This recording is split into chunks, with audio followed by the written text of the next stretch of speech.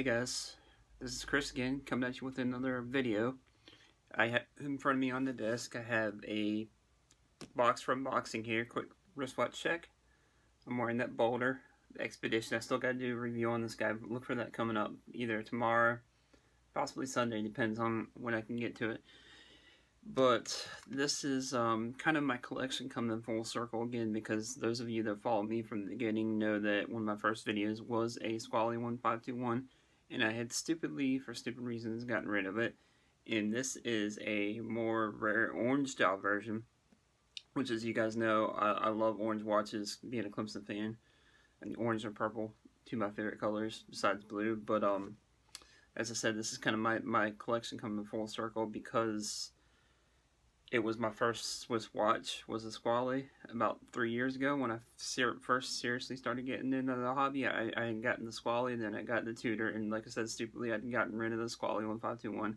I love that watch. I may end up picking up another polished blue one at some point, because they are great watches, regardless of the people that are the haters. This is me following my own advice on going for buy what you love what you buy. If you guys remember seeing that video, it doesn't matter what other people think. Just if you like the watch, just go ahead and get it. It doesn't matter cost, whatever, if you can afford it. And like I said, this is me following my own advice on that. And no, I did not buy it. I ended up trading it. I did a trade with my Mule Glasuta on Watch You Seek. I had another Watch You Seek trade come across my desk, and this is probably one that will stay, because like I said, I do miss the blue Squale, and this one I forgot how comfortable these really do wear. And like I said, anyways, we'll go to the desktop and do a quick unboxing. Here is the box in question. As you can tell, this is a used piece. This is one of their discontinued 1521s. I'm not sure exactly the year, but I think it was 2000s when this came out.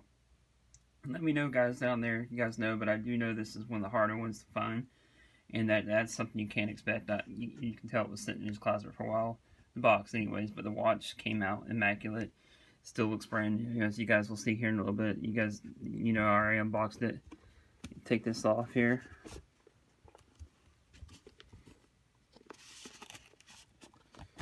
You see the Squale logo there too. They do like putting their logo on everything. And then here is the watch in question. Came with this pretty cool NATO strap here. You can see this is the orange style 1521. Perfect fitting for my collection. Is, like I said, you know, I like orange. This is the same dimensions as the 1521, so that's why I say this is a rare review. Of course, that 42 millimeters, it's got the 20 millimeter lugs, and like I said, he added this orange and blue NATO strap, which is a pretty cool NATO strap. It came with, of course, the instruction manual, and as you know, the stock leather strap that came with all Squales, or comes with all Squales. And this is something I had never seen, the hang tag for the Squale, which is pretty cool.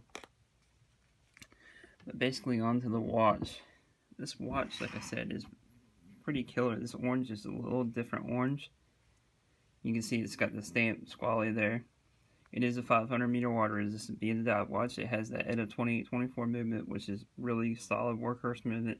One of the reasons I feel like these watches are a really great value to be had, especially now. This one, I believe, brand new, might have retailed back in the day for about $1,200, somewhere around there.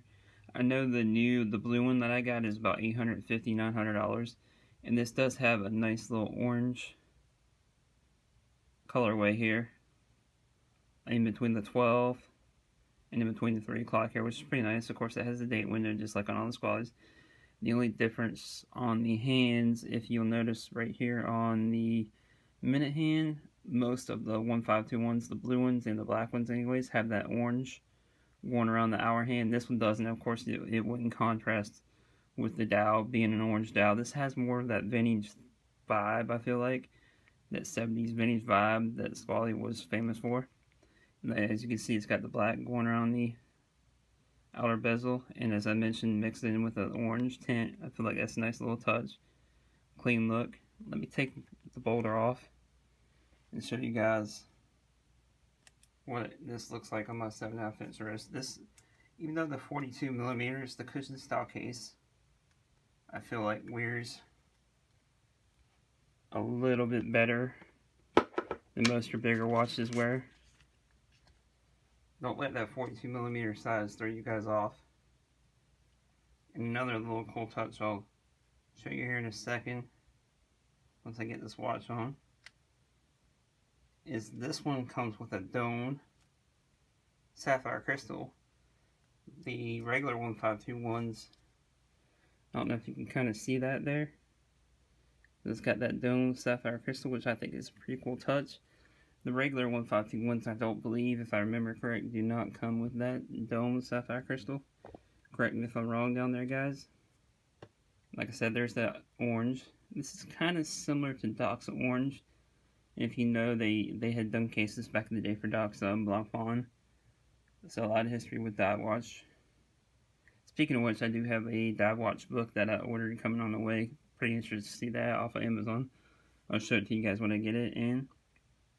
But of course, it's got the Squale here, and then it's got the Squale logo down there. And if you guys know more about this, let me know. Like I said, I'm not sure exactly how many were made. I don't think this is a real rare one, but I do know these are hard to find now. Anyways, guys, this has been Chris with Squale 1521 re-review. Revisit, shall we say. Let me know what you think down in the comments. If you haven't already, like, subscribe. I know this is a divisive watch because of what it is. But like I said, if you really want one, who cares what everybody else thinks? I'm a Dive Watch guy. This fits the budget. And I really missed it. So I like it. More than likely it's going to stay around this time. Alright guys, peace.